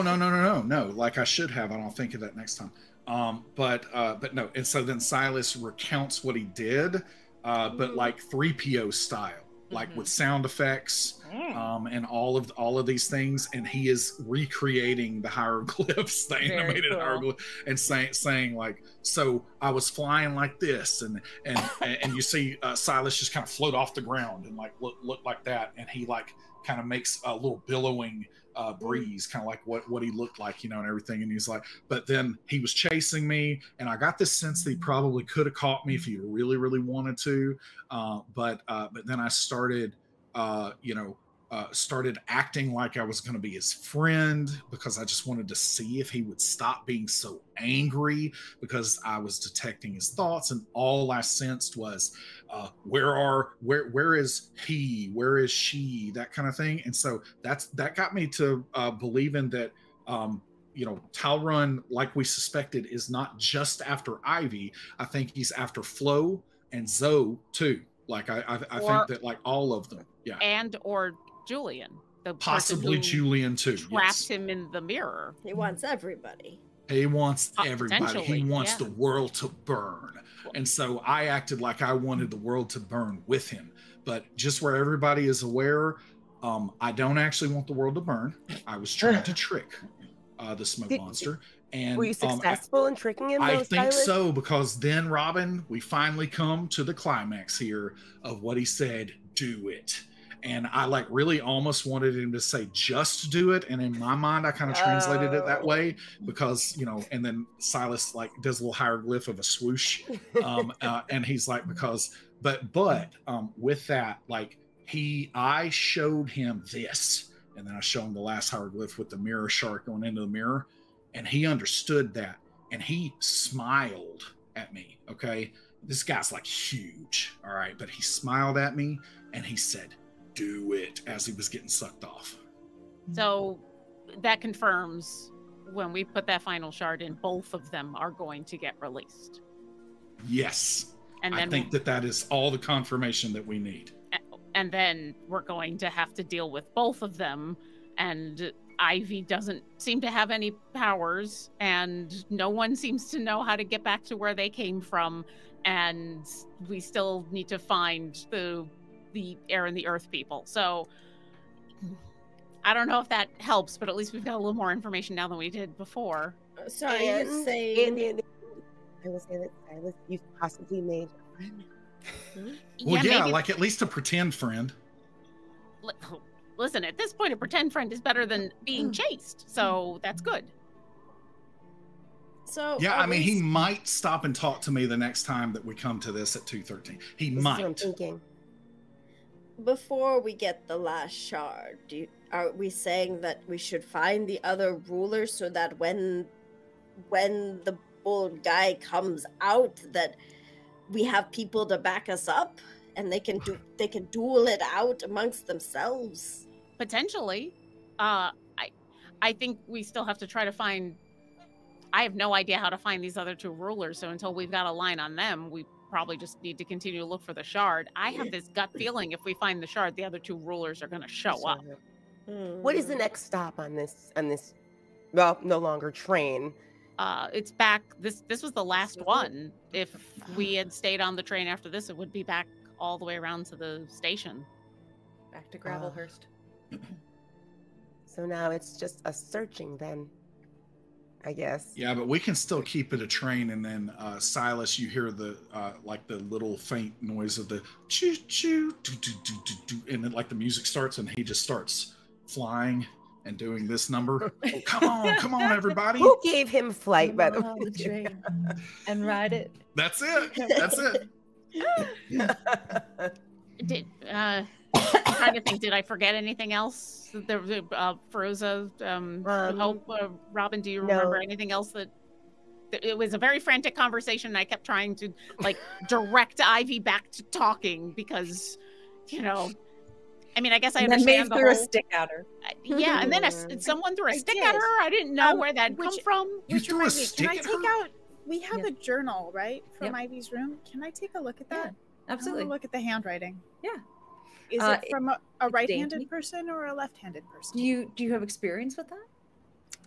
I will offer this. Mhm. I have skill in forgery. Okay. Oh. I think that's very helpful. Absolutely. So I would make a case that yes, I do. Advantaged investigation check, please. Well, it sounds like Adam's about to learn something. Is there a difference in the way that right-handed and left-handed people write? Yes. Yes. Yeah. Yep. Why? Left-handed Because people have to do drag very ink, specific drag your things hand. to avoid Yeah, getting they the smudge. ink to smudge. Ink on when- the... Oh, that yeah. makes sense. 'cause, yeah, Especially with old pens like that where Mhm. smudging. is where the constant. ink would stay wet for way longer. Yeah. Man, 20. it sucks. Be left-handed. This looks like a Writing. right-handed writer to you. Okay. But she caught the stick with her left. Oh no, wait, she caught the stick with her right. I'm sorry. Yeah, we established her dominant hand as the right hand. I'm sorry.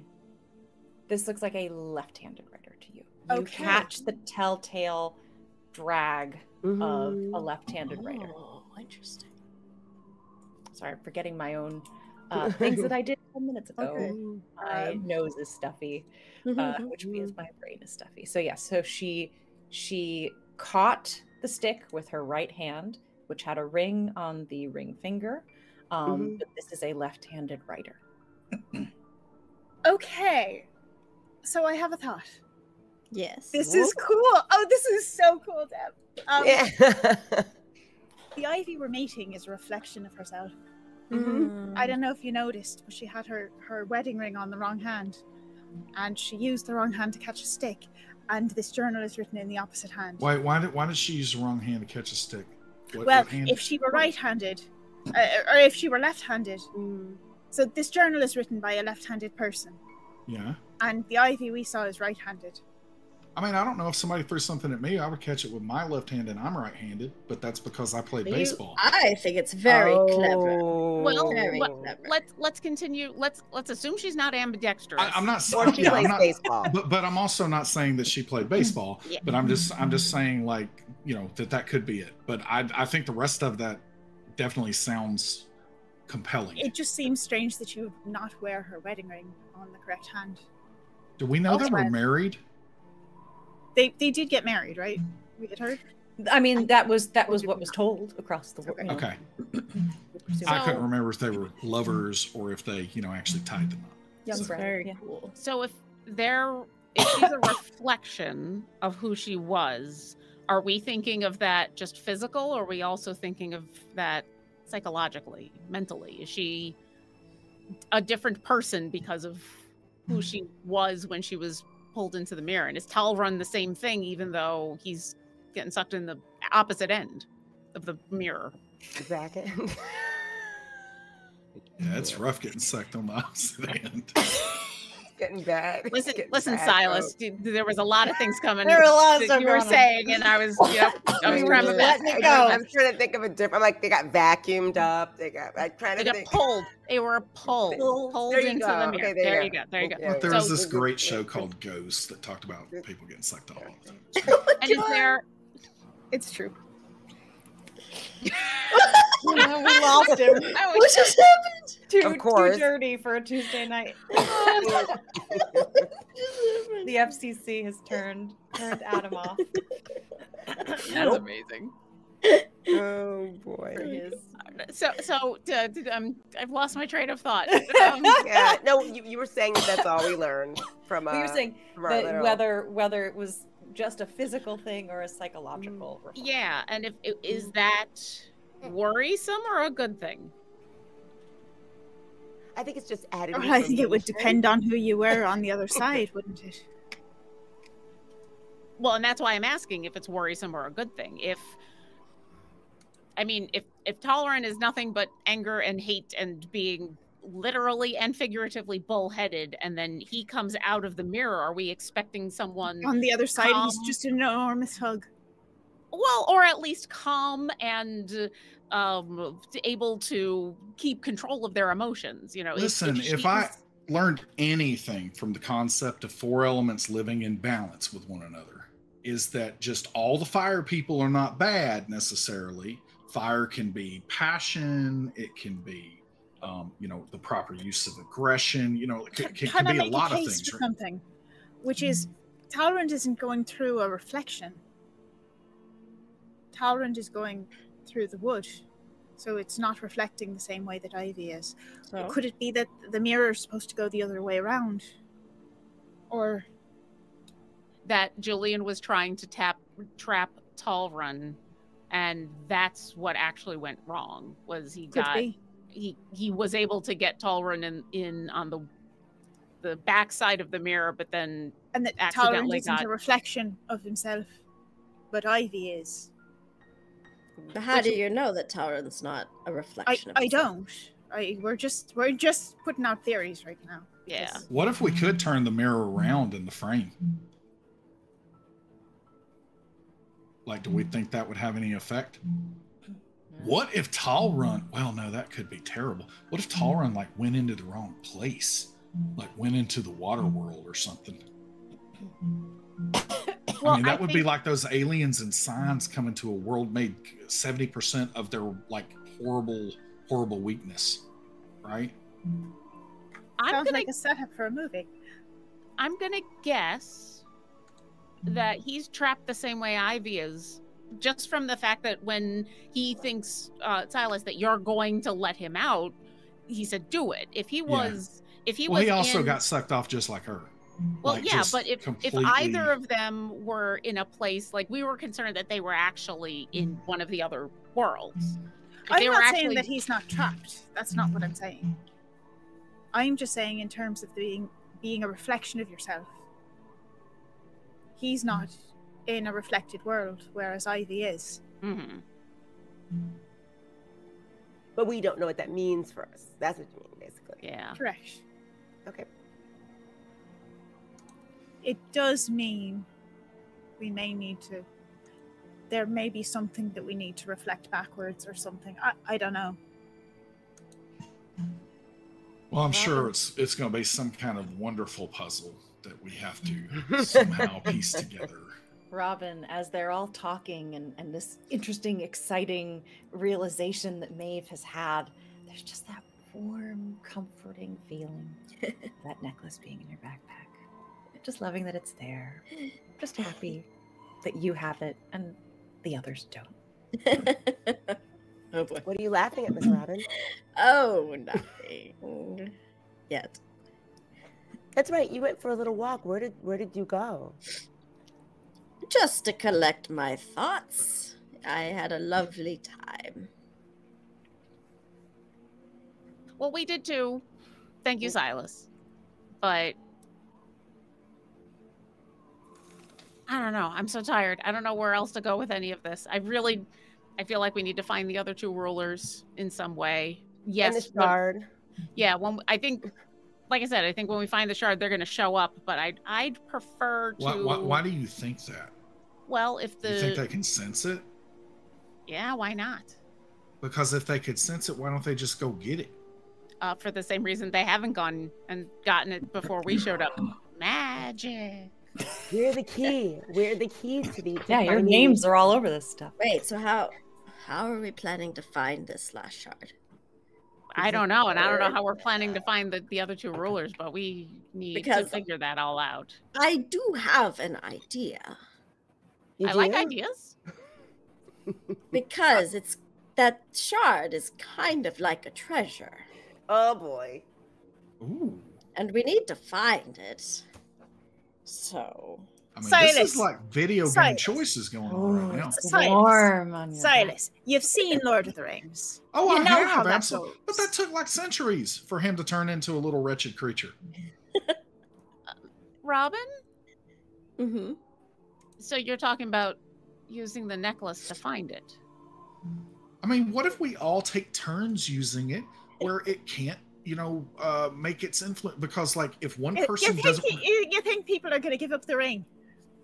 Well, no, that's what I'm saying, though. There are, like, 4 other of us, and we can just take it. I'm saying if we all consent right now, ahead of time, that, like, hey, listen, when my time is up with this thing, y'all take it from me. I'm going to say 2 things before I want to say one more thing to Miss Robin. 1, everyone's going to be able to take it from me. 2, no one's taking it from Fairuza.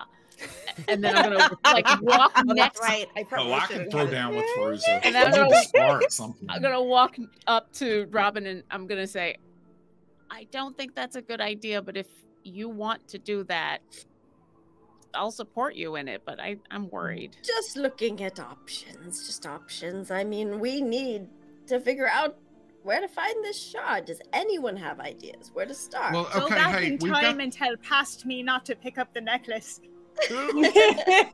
we've got, but hey, we've got like a map, right? That is like, hey, so if we think back to the map that we had, the map says, okay, hey, it's here in this town. It at least like narrows down. So I know this forest is a big place, but where did that say on the map? No, it just gave us. The map is just Farnshall Wilds is just a vast forest on the side. The map. There was no X marks the spot on the map. There was no X marks. I mean, I never looked at it closely. The but expedition that you were going to go on was a hike through the wilderness. So you don't particularly know what that specific location was. There's not even a mark for the station on that map, so you don't know where the train stopped within the Farnshall Wilds. This is a needle in a giant forest. Well, so I have some suggestions. Let's go on the assumption that us losing the train was a whoopsie, and whoever set this up thought we'd still have the train. If that's the case, every place that we've stopped at, there have been clues for where to go.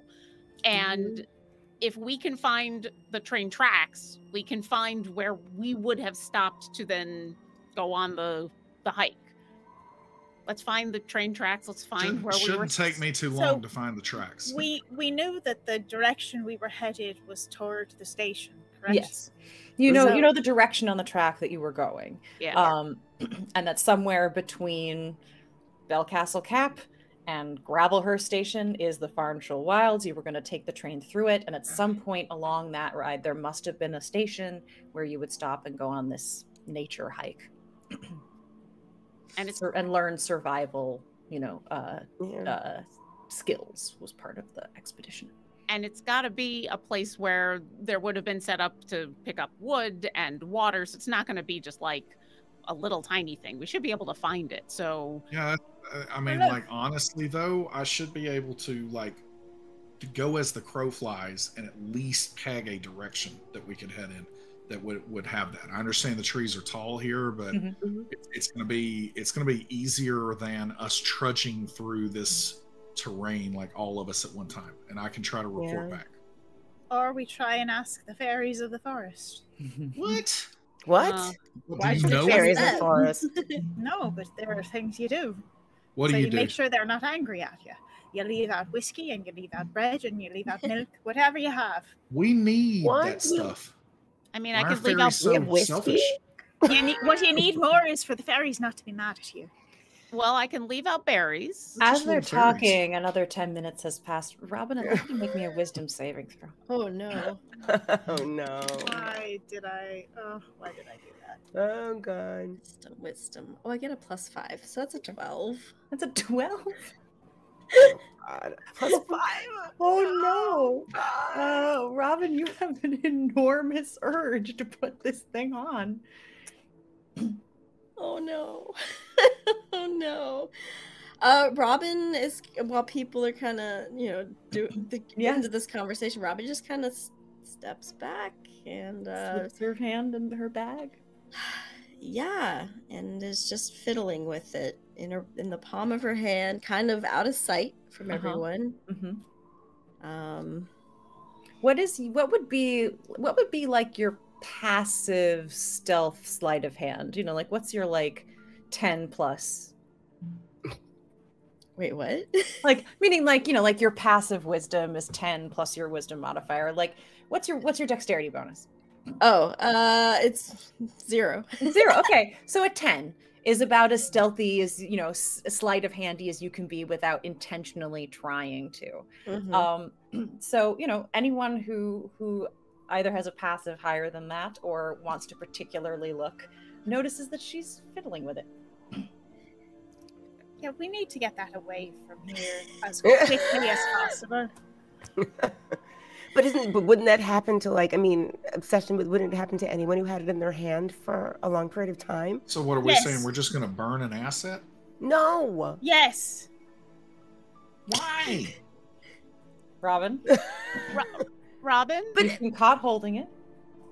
Hey, Robin? It would look Yes. so good on you. What? Oh my God. What was the?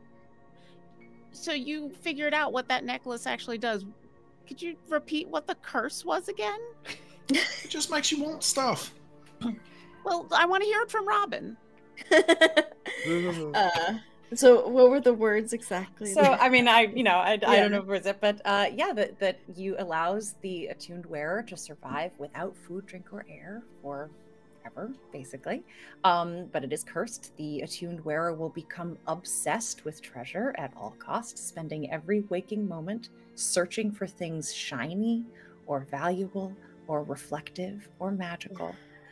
This amulet will also give them a second sense to find these items. I mean, honestly, that's how I've lived most of my life, finding special things. Like, I've got stuff lining my shelves, things like from Cracker Jack boxes 50 years ago. I mean, like, is it that bad? Yes. So you're just saying I'm bad. No, I'm not That saying you're bad. hurts, Maeve. You do other things with your day. Well, yeah, I mean, like, what's to say, like, just saying that someone's obsessed with something isn't necessarily a bad thing. As your friends are Things distracted all once is. again, Robin. I've been looking at Robin this whole time. Like I've been made. Look, I'm just saying it doesn't have to be forever. I just think we need it. But does it have to be attuned? Is that the word you used? Attuned? Yeah. Fair enough. Do what you like. I slip it on. You slip it on. Oh, it feels glorious. The weight is perfect.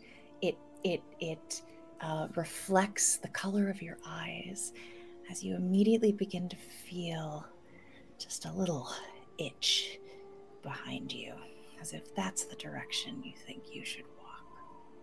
We didn't With notice. We will say this is the end of today's chapter of Children of Éarte. Thank you all so much for being here and playing with me this evening. Josh, for taking care of everything behind the scenes. Everyone at home, thank you so much.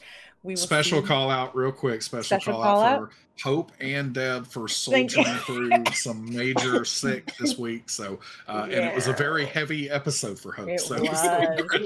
Yeah, absolutely. It's okay if you remember none of Yes. If only this was recorded and available to watch later when you're feeling much better, which will happen soon. Yeah, thank you guys. So thank you to all of you. Thank you especially to Hope. Thank you to everyone at home. And please remember that life itself is the most wonderful fairy tale. Good night.